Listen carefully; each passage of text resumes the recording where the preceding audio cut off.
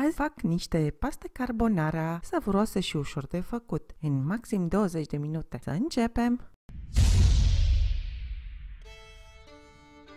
Previzibil, începem prin a pune o oală mare cu apă la fiert. Când apa dă în clocot, punem sare și adăugăm pastele. Până acestea fierb, ne ocupăm de celelalte ingrediente.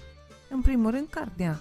Tradițional, guanciale sau panceta. Eu am avut aici niște piept de porc pe care l-am tăiat în fâșiuțe nu foarte subțiri și l-am pus la prăjit într-o tigaie încinsă antiaderentă. Vă spun sincer, nu folosesc des sortimentele recomandate în rețeta originară. Cel mai adesea folosesc o șuncă, Kaiser sau pastramă ce o am la îndemână prin casă. Nu consider că greșesc. Vă spun și de ce. Aceste paste au apărut în bucătările foarte sărace italiene, la minerii, unde nu era mare abundență. Aveau însă întotdeauna niște sortimente locale de carne, mezeluri mai ieftine, cum ar fi guanciale, care este gușa de porc neafumată, o panceta care era uscată, niște ouă, paste, niște brânză. Folosind ce aveau la îndemână, au creat acest preparat extrem de gustos. De aceea zic eu că folosind ce am la îndemână, respect în spirit rețeta, care era una foarte economică, și las varianta originală pentru ocazii speciale cu prietenii. Revenind la rețeta propriu-zisă, odată ce carnea s-a rumenit, rade și un cățel 2 de usturoi, amestecăm încă 30 de secunde, după care stingem focul.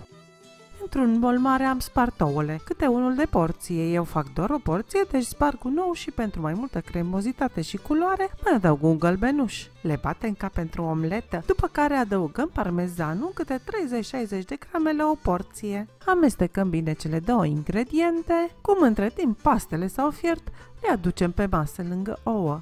Eu folosesc leștele de bucătărie ca să le transfer scuturând înainte pe cât posibil apa în exces. Și aici apare marele divorț al românilor de rețeta originară. Motivul concret este oul crud. Probabil din frici de natură igienico-sanitare, adesea ouăle ajung să fie pur și simplu înlocuite cu smântână. Foarte posibil din frica ca oul din sos să nu rămână crud. Dacă acesta este motivul, nu aveți a vă teme, cel puțin nu atunci când îl gătiți voi. Veți folosi în primul rând ouă cât mai proaspete din surse sigure. În al doilea rând, ouăle nu rămân crude, căci adăugăm imediat pastele fierbinți din apa clocotită. După cum vedeți, adăugând pastele foarte fierbiți direct din apa clocotită, oul intră în contact direct cu căldura acestora și se gătește la o temperatură sigură de peste 72 de grade Celsius. Este cam aceeași modalitate prin care se gătesc ouăle atunci când dregem o ciorbă cu gălbenușuri. Vom găti oul prin contact cu căldura ridicată a lichidului din ciorbă.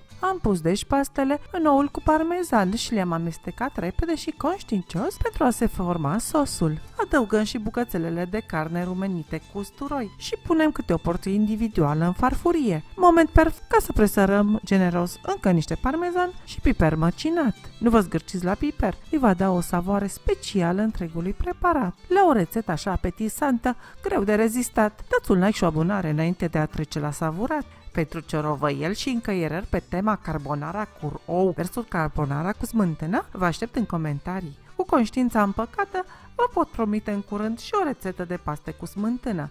Nu se vor numi carbonara, dar clar vor fi la fel de gustoase. O zi rodică și savuroasă vă doresc în continuare. Bye bye!